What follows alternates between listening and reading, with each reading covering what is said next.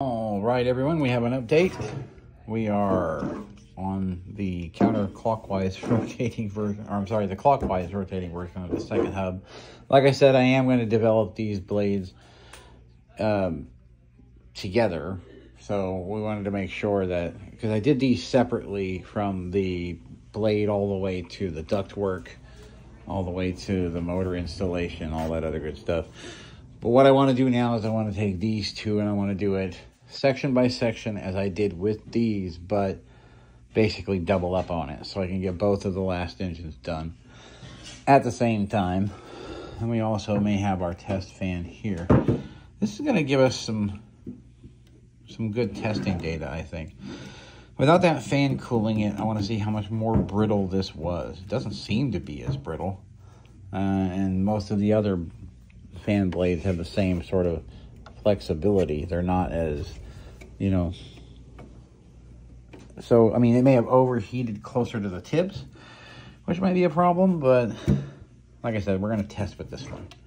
So we're going to have this one here I'm printing the blades for now. Everything's working on the printer like it's supposed to. You can see how clean everything looks. This is a fairly heavy piece.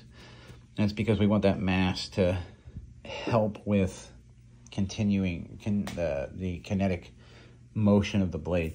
So this is like a 55% gyroidal infill with an 8-layer wall thickness, which makes all of these interfaces solid where the blades get tapped into place, which is definitely beneficial to the design, but still allows the entire thing to expand because of the gyroidal infill, if necessary, because we are looking at 9,000 RPMs. These blades have been tested up to 5,000 RPMs. I think they'll handle 9 just fine.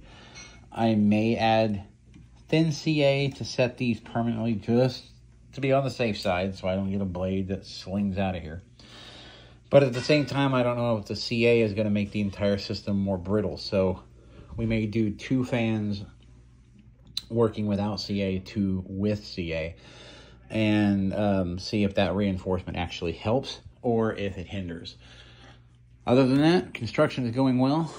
Still printing blades, and the Strike Ultra is on its way and eventually will be airborne. This is the flight test platform, not a prototype. I mean, it's a prototype, but it's not a construction prototype. It's a working, flying prototype. That's why there's an engine down there or a motor driving it and a cooling system. So be prepared for that. That's going to be a fun day. That's going to be one epic flight or disaster. Either way, it's going to be fun.